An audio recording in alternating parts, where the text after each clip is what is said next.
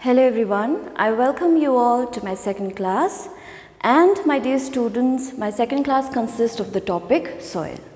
So today I will be dealing with all the major topics and subtopics that comes under your chapter which has been mentioned in your syllabus. Okay? So we all have been coming across the word called soil, right? So soil is one of the major or essential elements for our living and the sustenance of earth in its natural environment. So the four major elements are light, air, water and soil. Okay? So soil is regarded as the base or floor for plant growth, and those plants are those we are feeding upon. That is, we take plants, we consume plants directly or indirectly for our sustenance. So therefore, what I would say is that soil has been derived from Latin word solum, meaning floor. So soil is that part of the earth or the topmost part of the earth which acts as a medium for plant growth. So soil can be defined as the organic and inorganic materials that are placed on the surface of the earth which acts as a medium for plant growth. Okay? So the other thing what I would say about the soil is that it determines the way of distribution of how the natural resources, how the natural environment, how the settlements, how the crops, how the agricultural patterns are being distributed over the territory or landscape. Alright. So another thing about soil I must say is it is an important component of sustainability of ecosystem. Okay. So in ecosystem we have majorly two components, that are biotic components and the abiotic components, which are regarded as the living and non-living components. So these biotic and abiotic components depends upon the soil directly or indirectly. And another thing I would say is that soil is regarded as the dynamic layer of the earth's surface or the earth's crust. Why? Because we get different types of soil based upon time and place. It varies from time to time and from place to place. So from this what I could conclude is that soil is one of the essential part of a living and sustenance. Now coming to the composition of soil, soil is mainly comprised of four major elements, which are the minerals and inorganic matter, which comprises about 45 to 49%. So the minerals and inorganic matters are those matters which are the disintegrated rock particles or the weathered rock particles. And another is the organic matter, which comprises of 2%. So this organic matter adds humus or richness to the soil with the help of decomposition of plants, remains of animals, extracts of animals.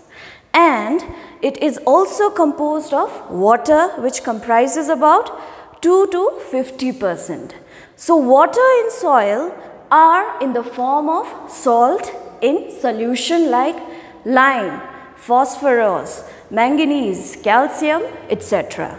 And soil is also comprised of air, that is composed of 2 to 50%.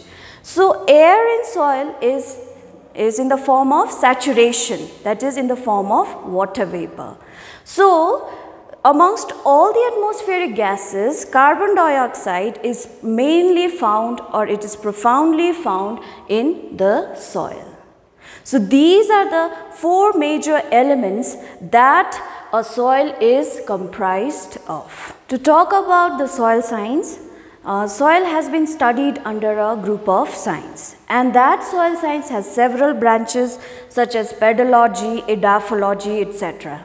So in your syllabus, since the word pedology is maintained or mentioned, I would like to give some brief introduction regarding the word pedology. So, the word pedology has been derived from Greek word pedon, which means soil. So, this word pedology is a part of soil science which studies the soil in its natural environment. It tends to study three basic things. What are they? They are the soil genesis.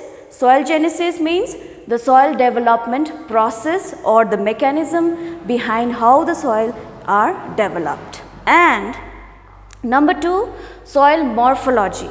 It talks about the structure, the shape, the size, the texture, the color, the composition. So, all the reliefs are under the soil morphology. And the last one is soil classification. So, how the soils are being classified. So, these are also studied under the realm of pedology. Before I move into the genesis or soil forming processes, I would like to highlight upon the factors for soil development. And it is very important for you all. So, please try to understand what are the factors for soil development. So, the factors for soil development has been generated or it has been built by, the concept has been built by V.V. Dokyshev in the year 1954. So, V.V. Dokyshev was one of the famous Russian soil scientists, and he was the first one to generate or to describe the factors for soil development. So, in turn, he described the factors for soil development in an equation where S equals to F. F comprises of Cl, O, P and T.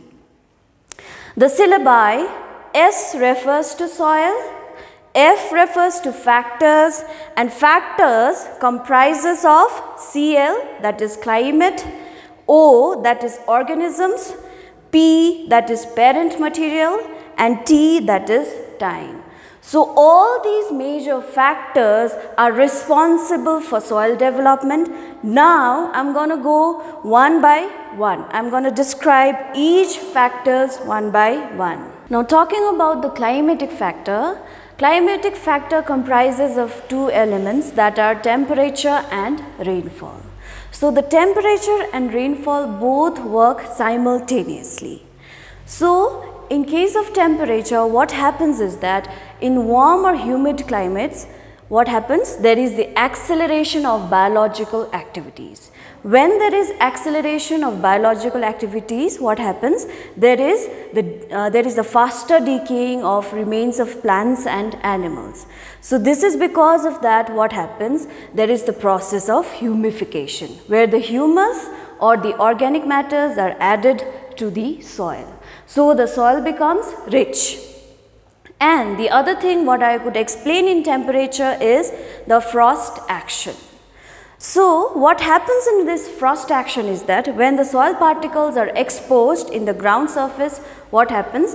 In the daylight or in the warmer days, the soil particles get expanded in the volume. When it gets expanded, it breaks its elasticity. So, when the elasticity is broken down, what happens?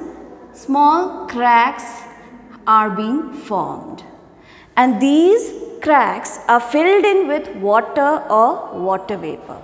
So, at night or in cooler days or cooler nights, what happens? The water gets frosted.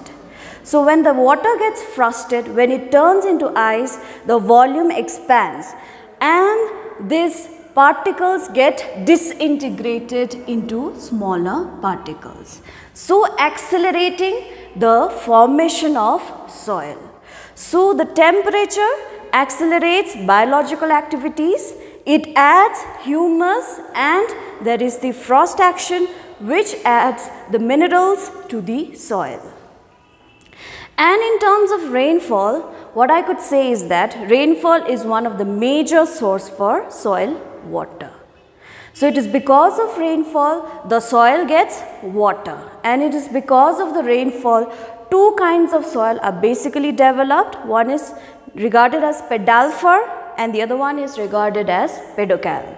So, pedalfer are the soils which develops over the condition of 65 centimeter or above 65 centimeter of rainfall annually, and it is rich in aluminium and iron.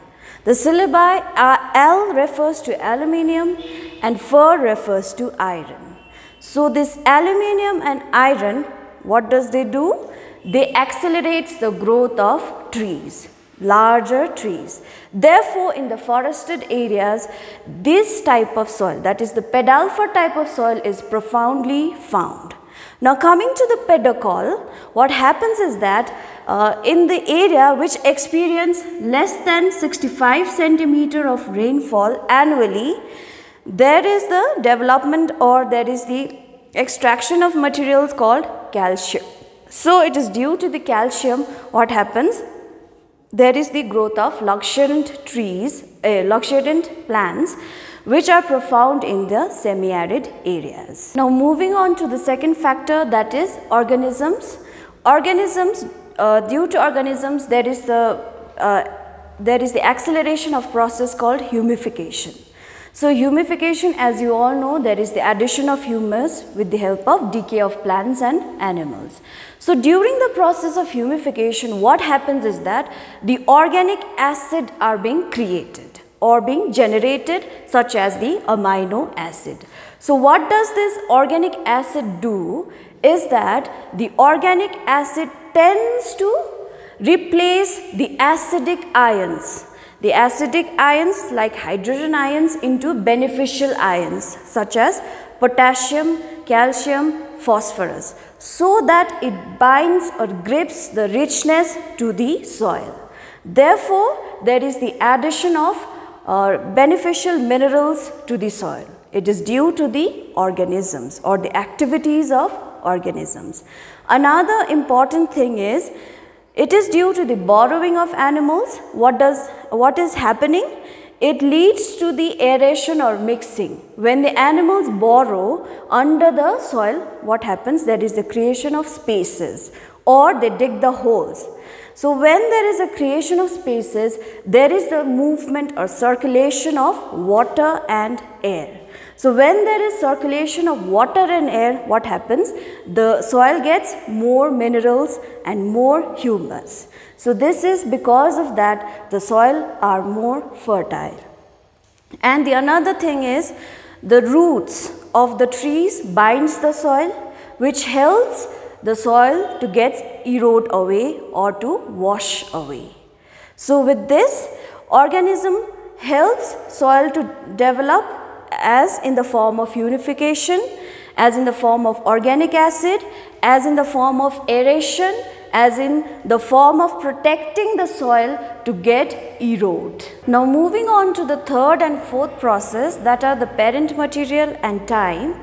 So about the parent material is regarded as the bedrock or the source from where the soil particles are originated.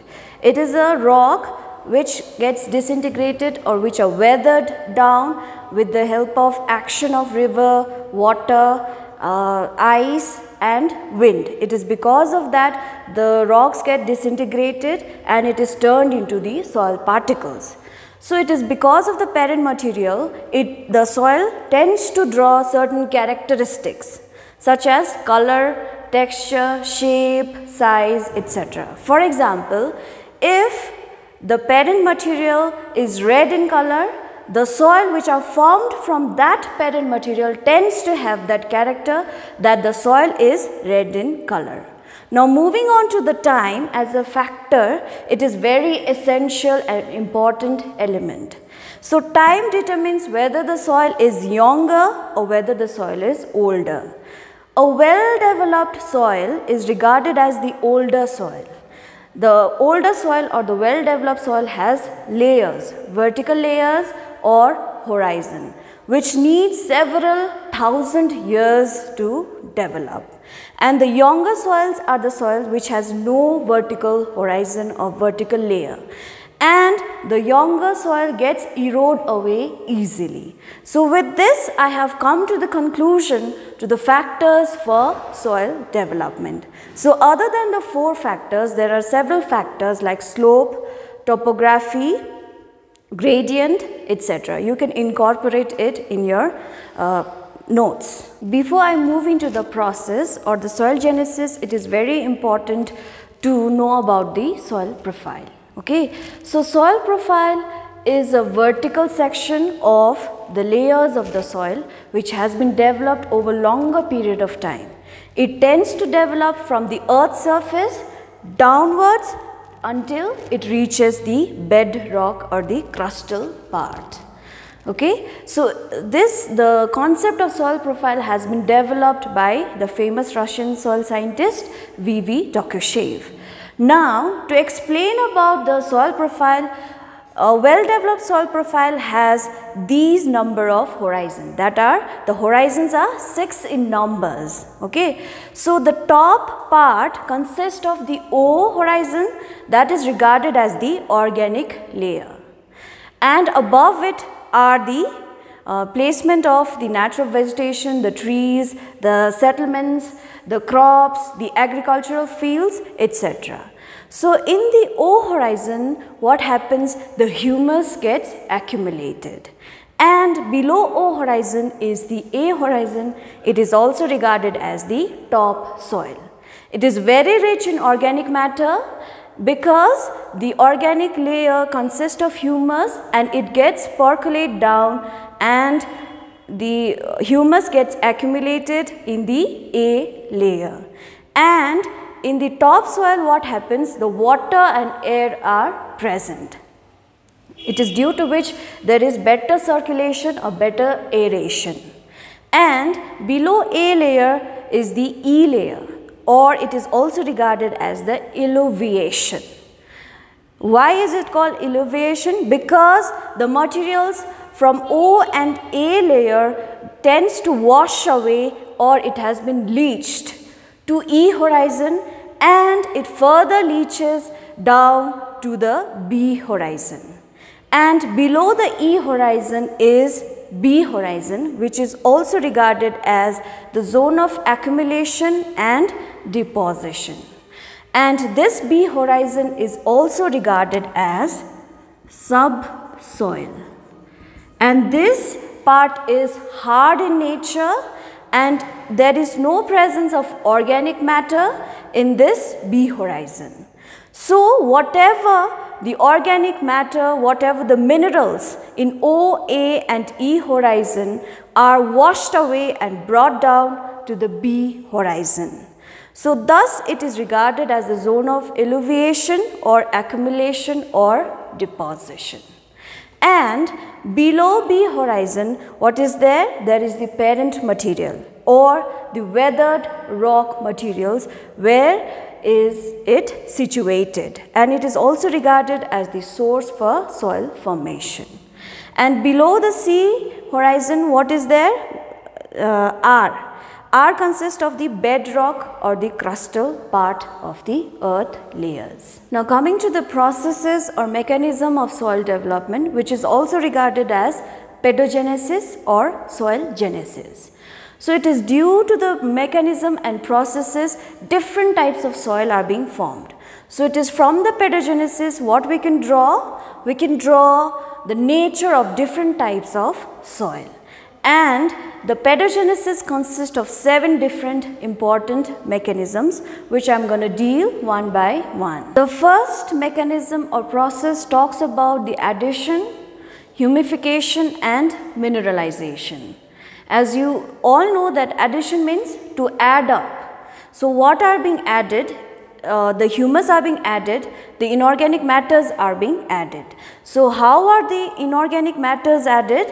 The inorganic matters or the soil particles are added, which are brought down by the rivers, air and ice with the help of erosion. And the humus are added to the soil with the help of what? The decomposition or decay of plants and animals. Now another important thing is there is the change in organic matter. So in cool climatic condition, what happens is that it is due to the coniferous trees, the soil gets acidic in nature. Why? Because the coniferous leaves shed acid which gets mixed into the soil. So these acid turns and changes its composition in the process of humification. Why? How? Because of the organic compounds. The organic compounds help the acid turn into beneficial minerals, that is regarded as the mineralization.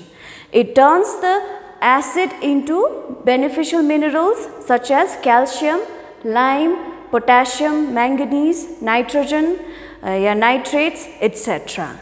And the process of addition, humification and mineralization are limited only in the top layers of the soil. Now, the second process consists of removal, leaching and eluviation. So, what happens is that the humus, the minerals added upon on the top layers gets washed away. How is it washed away? Because of the alignment or arrangement of the soil particles. If the soil are loosely spaced, if there is a greater space between the soil particles, what happens? If there is heavy downpour, what happens? The minerals get washed away and it gets accumulated to the another layer, and it is majorly profound in E horizon. So another process is transformation and eluviation. So what happens is that, so in the transformation and eluviation, the leaching gets stopped. And what prevails? There is the accumulation of materials. So when there is the accumulation of materials, what happens? It gets mixed up with the present materials that were already in the layer. So it is because of the mixing of the materials, what happens? The composition gets altered. And it is because of that, it is regarded as transformation. And it is profound in B horizon. So another process is podzolization and translocation. So what happens is that it is prevalent in the humid climates where the temperature is low and the rainfall is heavy. So when the rainfall is heavy, what happens? The acid are being formed in the soil. So the acid, with the help of chelating agents or organic compounds, tends to break that acid molecules and turns it into the another ions, beneficial ions such as potassium, magnesium, etc. So these chelating agents not only converts the acidic soil ions, but it also tends to grab or to capture all the essential minerals that are required for soil.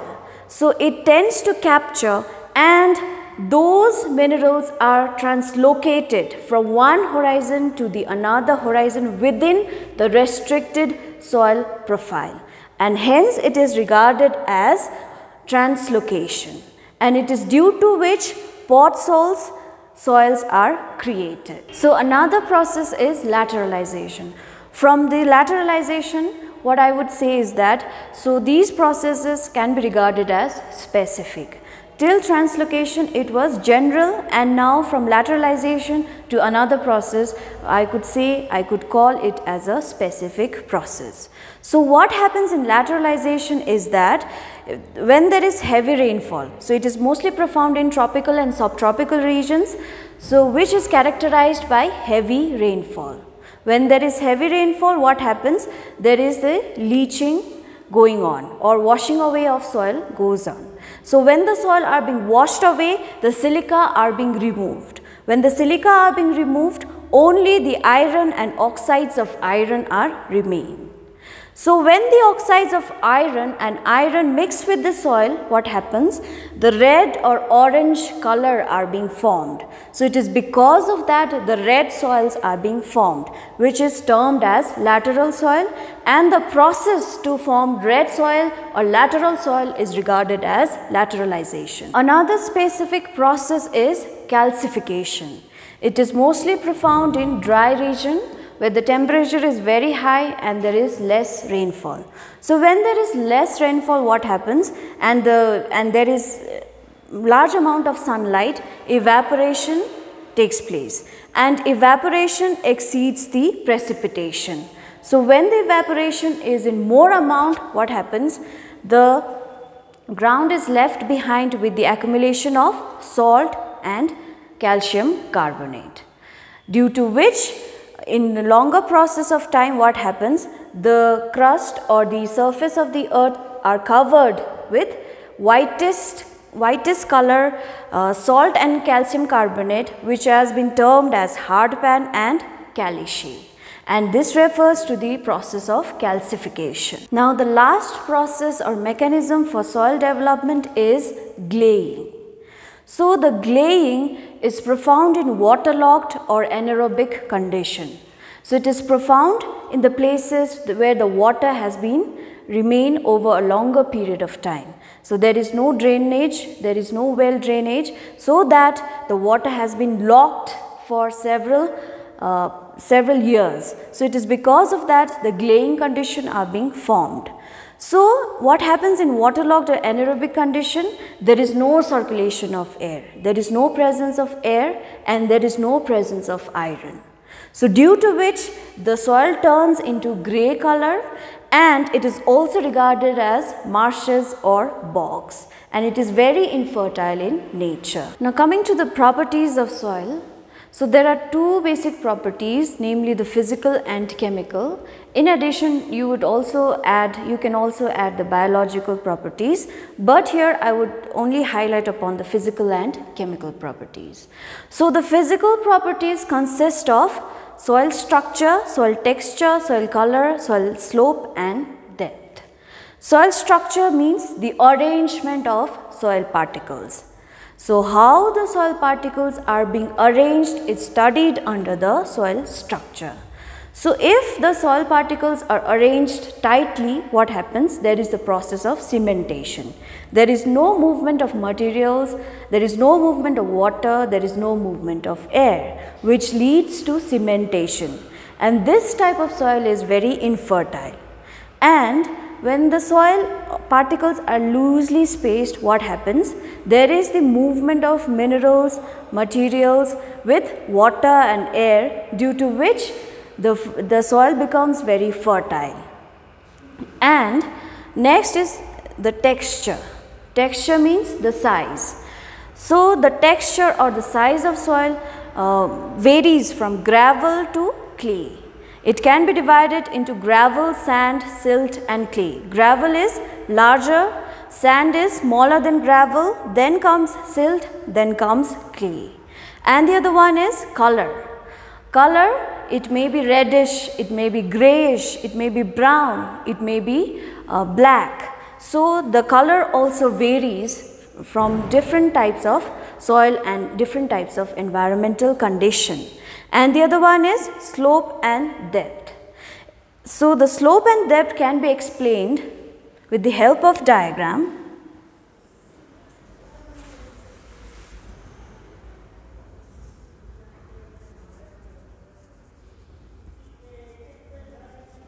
So in this slope, what you could see is that this is the high slope with steep gradient. What happens? There is the leaching or washing away of materials from the top, due to which what happens? The profile are less developed. There is no development of profile. And in the low-lying areas, what you could see is there is the accumulation of materials brought down from the topsoil to the another layer or the down part, due to which there is the accumulation of soil and where the layers can be formed. So this way the slope and depth also determines the physical properties of the soil. Now coming to the chemical properties, it can be divided into acidic and alkaline nature. So the acidic soil are the soil which has no calcium content or no lime content. It is very infertile in nature. In the acidic soil, the leaching is more profound. There is no accumulation, rather there is the washing down of the soil. And the alkaline nature of soil consists of the pH less than 7. So the pH value is less than 7. It is because of that there is the more concentration of lime. So it is due to that the soil becomes very fertile and there is no leaching or washing down away of the materials. So with this I have come to the conclusion of properties of soil. Now I will be moving on to the soil fertility and plant nutrient. It is very essential to take note of soil fertility and plant nutrient while studying the soil. Why? Because soil is regarded as the medium for plant growth. So thus a plant needs to grow under certain condition. So apart from the condition, soil needs several essential nutrients. So the nutrients can be categorized into 17 parts that is derived from several sources. Okay. So the 3 essential nutrients such as oxygen, carbon and hydrogen are derived from air and water, and the remaining 14 essential nutrients are divided into macronutrient and micronutrient. So the macronutrients are widely used and micronutrients are used in under specific condition or specific condition. So the micronutrient consists of nitrogen, potassium, phosphorus, calcium, magnesium and sulfur, and these elements gives the soil energy, protein, chlorophyll, etc. in order to have a good growth. So the deficiency of macronutrient leads to yellowing of plants, yellowing of stem, stunted growth, rolling down of plants, etc. And the micronutrients are consisted of iron, zinc, boron, copper, etc. So dear students, in your textbook a table has been maintained explaining the macronutrients and micronutrients. Please go through it. If you cannot find in your textbook, you could refer Google or you could search in any other textbook. Now coming to the classification of soil, so there are several systems that classify the soil based on certain condition. Now I would like to highlight upon the USDA soil classification, which is referred in your syllabus. So USDA, the full form of USDA is United States Department of Agriculture. So USDA has initiated to classify the soil into 3 orders, namely the zonal, intrazonal and azonal soil, and hence it is regarded as the zonal classification of soil. Zonal soil are the soil which has well developed profile, it has developed over a longer period of time, and intrazonal are the soil which also has well developed profile, but in this case what happens, one local factor is dominant, such as either the parent material are dominant, either the climate are dominant, either the vegetation are dominant. And in azonal soil there are no horizons. Therefore, it is regarded as the younger soil, and the zonal and intrazonal soil as regarded as the older soil, and azonal soil are regarded as the younger soil. Now let me move into the zonal, intrazonal and azonal soil one by one. Now in the zonal classification, what we could find is that the climate and vegetation is the dominant factor. So in the zonal classification, what types of soil are profoundly found? Generally the pedalfur and pedicol. So these 2 soils I have explained earlier, and now I will move into the types of soil or the specific types of soil developed under the zonal or categorized under the zonal classification. Namely, number 1, laterite soil. This I have already explained, and another one is pot soils. These also I have already explained, and the Chernozem soil. The Chernozem soil are developed under the semi-arid condition, and it is dark in color. Why? Because not because of the rich in humus, but it is because of the content of lime. It is due to the lime content. What happened? The Chernozem soil is black in color, and it is profoundly found in steppe or prairie region where the plants are grown or the vegetation is profound. And another one is desert soil. This also I have previously explained in the process of calcification. And now moving on to the tundra soil. So the tundra soil are developed in the Arctic region where the floor remains or the soil remains frozen over 8 months of the year. So it is due to the frozen condition what happens, the marshes or the bogs like condition are prevailed. Therefore, the tundra soil are very infertile in nature. The intrazonal classification consists of 3 types of soil, namely hydromorphic, calcimorphic and halomorphic. Hydromorphic soil are developed under the waterlogged or anaerobic condition. So this I have already explained in the glaying process. Now moving on to the calcimorphic soil. The calcimorphic soil are developed due to the influence of parent material.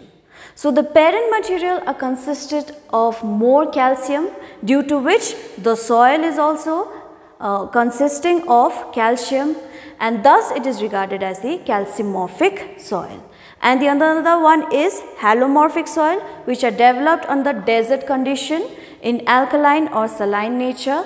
This also I have already explained in calcification process previously. Now the airozonal classification consists of 3, namely rigosols, lithosols and alluvium. Rigosols are the soils which are formed in the desert or glaciated condition. So it is mainly formed of dry loose fragments which has been weathered or disintegrated rock blocks. And another one is lithosols. Lithosols are formed of stony materials which are found in the hill slopes, and the another and the last one is alluvium soil, which are the deposits brought down by the river, glacier and wind, and it is very fertile in nature. So with this I have come to the conclusion on explaining the topic soil. Now you can go through your text and read about the problems and conservative measures of soil. Thank you very much, class.